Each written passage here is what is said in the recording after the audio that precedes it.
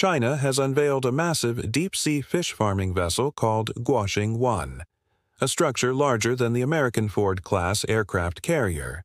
The ship has a displacement of 130,000 tons and measures around 250 meters long. Unlike traditional military vessels, this ship is built solely for aquaculture, marking a bold step in marine resource development.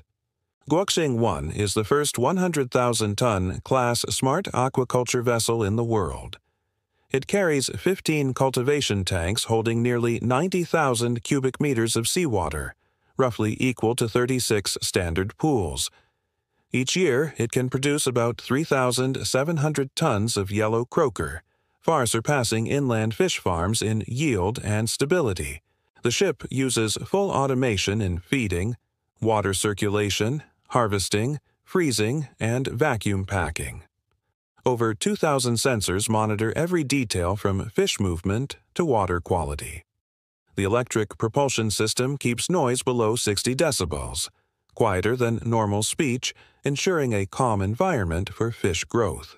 Water temperature and flow are precisely maintained to mimic natural ocean conditions, helping fish develop firm texture similar to wild species. 6 more sister vessels are under construction, and by the next decade, China plans to form a deep blue fleet exceeding 10 million tons of total displacement. The move aims to secure seafood supply, reduce import dependence, and turn the ocean into a sustainable food source. Guoxing One represents not only a technological milestone, but also a major investment in national food security and maritime innovation.